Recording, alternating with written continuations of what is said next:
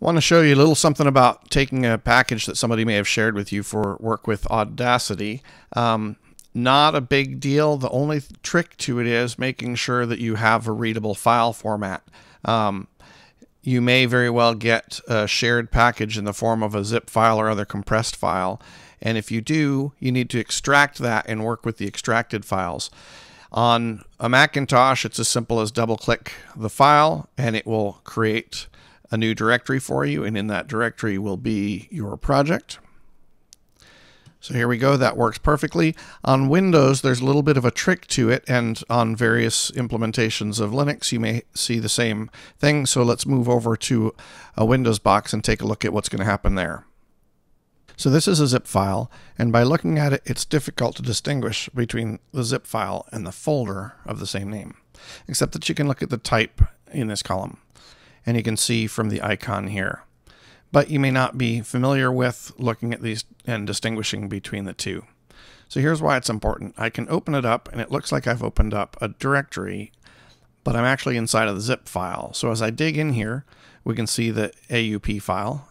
And when I try to launch Audacity with this, Audacity will run, but it will say couldn't find the project data folder.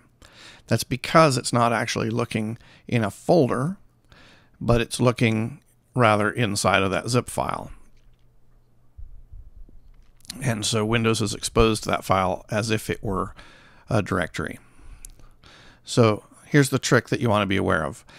You want to extract the file, and first I'm going to rename this original directory. I'll just put an O1.